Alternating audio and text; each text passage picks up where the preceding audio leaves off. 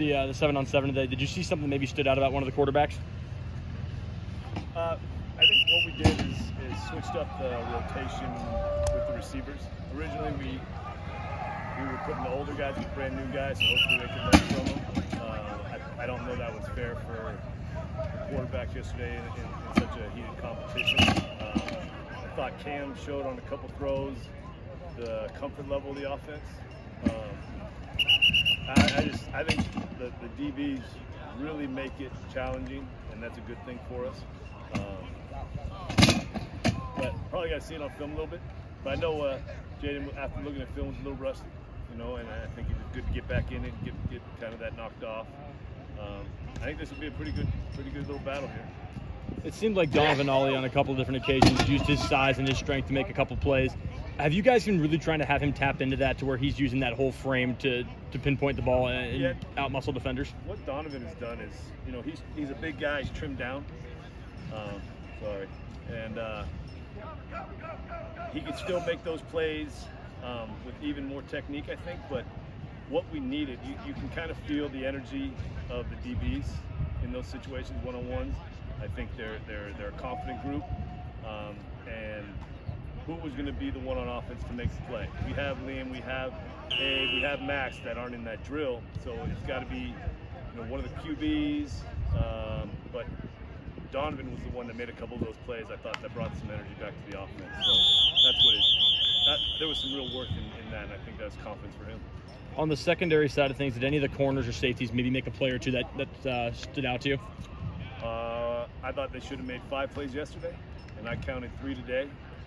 We're stressing takeaways, and yeah, getting a PBU is good if it's time for a PBU, but if it's supposed to be a pick and it ends up being a PBU, we can improve on that. And the good thing about this group, pretty much top to bottom, is they're here to get better every day, and they take coaching. I think they trust that what we tell them is in their best interest, and that's just a great job by the assistant coaches getting that feeling from the players. Thanks, Coach. What are you seeing from the receiver group, both good and bad, generally speaking, if you look at the whole group right now? Well, they're behind as a group just because of the amount of new guys. But I think Stribling showed up in spring. I think Stribling has just how he works. He's a strong player, much like Donovan. He can make some of those there were 2 of those plays that, with those guys' body types, I don't know if they were both of them yesterday, but I thought there was 2 that ended up being incomplete, that in whether you say 50-50 balls, which is kind of more of a downfield ball, but in a real contested catch, we expect them to make those because of their strength and their size. I think the young guys were thrown in it yesterday, made some mistakes that didn't help the flow of practice, but they came back today. I thought film helped them, and they're just getting comfortable with college football right now. Do you really see an open competition at 3 of those 4 receiver spots? With obviously Travell comes back, but then you lose the 3 other starters, and it seems like there's 2 or 3 guys at each of those 3 spots competing right now. Yeah, what's creeping is I think we're going to have, and we typically haven't been a heavy rotational receiver offense, but I think there's going to be at least 2 deep, probably 3 deep that we can count on, and how that plays out, especially 9 games before bye, those things are creeping in my mind. That hasn't been a heavy discussion yet, but you're seeing it's not that there's just 4 that can do the right thing and get open and make plays. So that is something that's on my mind as a reason, especially yesterday and today.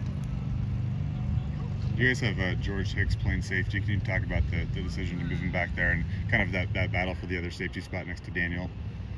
Well, George is a very smart player, knows the offense. We felt like we had good corner numbers, looking in the transfer safety market to increase some depth. It was always something that we had that opportunity. We didn't want to do it. And then when we ended up moving on Caleb Ford to Mint, it became more of a discussion. And George is such a team player, has given so much to this program. I think he whatever I can do to play and help this team was his response. So that's a sign of a good young man who will go into this world after this year, and I'd love to see him have some real success. I think we're talking to Brennan Jackson after this. He kind of had a breakout year, all those in the 4 games last season, and he's really done a lot to improve his body and kind of looks like a completely different guy than when he came in. I know you weren't here, but even since you've been here, it seems like he's done a lot to improve physically and his strength. Can you talk about that and where Brennan's grown physically since you got here? I think the physical everyone can see. Where I think Brennan really broke out was in Coop's tutelage, really accepting the lifestyle of being a great football player. Again, there's some high-level people in this program, and he's one of them. He just cares so much. He doesn't just care about his body. He cares about hydration. He cares about health. He cares about getting his teammates better. He's an excellent teacher, along with RJ, as far as taking care of the young guys, understanding that if we rise all the ships, right, we're better. And he's one that I hope he never leaves. I know he'll leave us someday, but he's definitely a net positive for us. You guys expect to get Dion back on Monday? It's Monday next practice. I would expect Monday. Yeah. Okay, good. All right. All good.